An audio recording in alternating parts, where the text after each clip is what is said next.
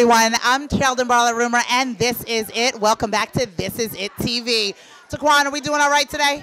We're doing all right today. Over the river and through the woods. Landed us here in New York City. We're having such a good time, meeting such amazing people. How are you, Chris? I'm good. How are you? Wonderful, wonderful. Now, you are a stylist, correct?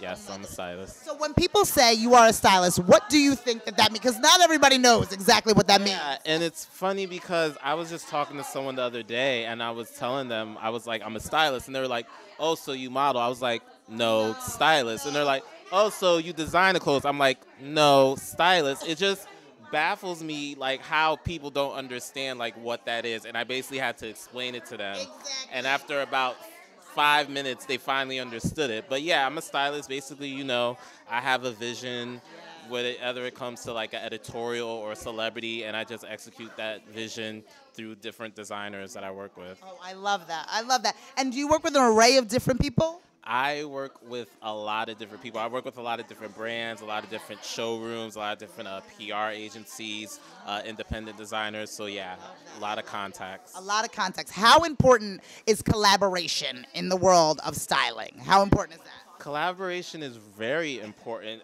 because you have to collaborate on every single thing you do. And it helps to have, to be professional and to be respectful. Because in this industry, there's a lot of people who have like big egos, and you kind of have to learn how, or like, you know, attitudes, and you kind of have to learn how to just deal with that. You know, you can't really, you know, clap back, as some people like to say, you know, but you know, every shoot I work with, you know, I got to work with a photographer or the talent, their management, their record label, their PR, you know, and sometimes they don't even have it all together. Like, for example, I did a shoot with the artist, and, you know, we were ready to go. I was in communication with the record label, right? So, you know, I had the photographer, the studio, the label, everything was on board. The talent comes to the set and didn't like anything. So, you know, yeah, the management didn't like anything. So I go to the label. I was like, hey, like, this was approved by you guys, this, that, and the third. And they're like, yeah, we didn't tell them this, that, and the third. So then it's like, exactly. So now because these people don't know how to communicate, you know, now like I have to come in and like finesse the situation and, you know, talk the artist and the management into this, you know. So you got to learn how to, like, you know, you really got to have good communication skills. Absolutely. Absolutely. Having good communication skills, understanding, right, your vision and being able to share your vision with what everybody has going on. So in order to even be a stylist at this level, you have already had to have had a vision for yourself, right? Knowing where it is you wanted to be.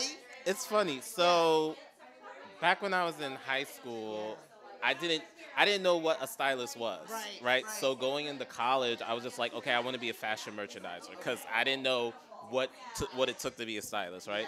So I went to Philadelphia University for fashion merchandising. And then during the summer break, I stayed with my uncle because he lives in Jersey City, which is like right across the water from New York. So I come to New York, and I'm just like, I'm not going back to Philly. I'm staying in New York. I'm going to go to school here. Still didn't know exactly what a stylist was, but like since I'm in New York, like I kind of got an idea, like, you know, there's this industry here, and, you know, I wanted to be a part of it, but I didn't know exactly how. So when I said that, I was like, okay, you know, I asked my uncle, I was like, can I stay with you? And he was like, no. He was Expecting that answer, right? He said no. He was like, you know, you're here for the summer. Because he thought I would just go back to Philly. He was like, no, well, you know, you need to go, and, you know, if you want to go to school here, that's great, but he's like, you can't stay with me year round. You know? So, you know, I had to get a job at a supermarket, and I ended up staying with my best friend at the time and his mom. So I'm still going to school. I'm working in the supermarket, right? And this one guy is always coming up to my line, right? And, you know, we got to talking one day, and long story short, turns out he was like Missy Elliott's stylist. Yeah. And this is like back in like Chingling days, like that era, right? know it. So I then, know it. you know, he was like, yeah, you know, I'm Yep. looking for an assistant. And, Yeah. you know, we have a show in, like, Pittsburgh and then Malaysia and this thing. I was like, I'm there. Like, I didn't even quit. I just stopped coming to work. Like, and then, like, you know, but one thing I do regret is that I also stopped going to school. Okay. Because, you know, but I just wanted to be there, you know, in that thing, you know. I really wanted to just be in it. Yes. But that's one thing I regret. Now it's okay, but, you know, definitely, because, you know, eventually I end up stop working with him. Yeah. And then it's like, okay, I have nothing else to fall back on. Right. But your skill and your gut, because you followed your gut, right? I did. And, you know, so then after that, you know, there was just a series of, you know, highs and lows and all that stuff. But, you know, right now I like where I am. So And we like where you are too. We like where you are too. And we know that you do good work. We know that you're working with amazing people, and you know that you are shining day in and day out. I know all of the lovely ladies that have connected us with this amazing event have spoken so highly of you and said that you cannot wait until he gets here. You have to meet Chris.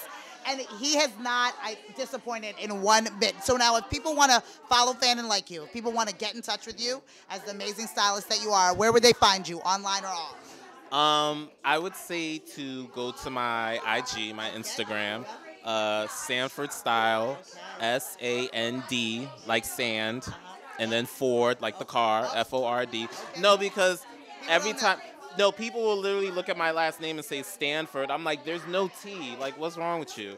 You know what I'm saying? But so that underscore style, and that's my IG handle. So I just say reach out to me there. You know, I answer my DMs all the time. You heard it here. He answers his DMs. He answers his DMs. We're going to follow Fannin like him. We encourage you to do the same. Chris, thank you so much for sitting with us. Oh, I love it. We'll be right back with more. This is It TV with Cheldin, Barlatt, Rumer.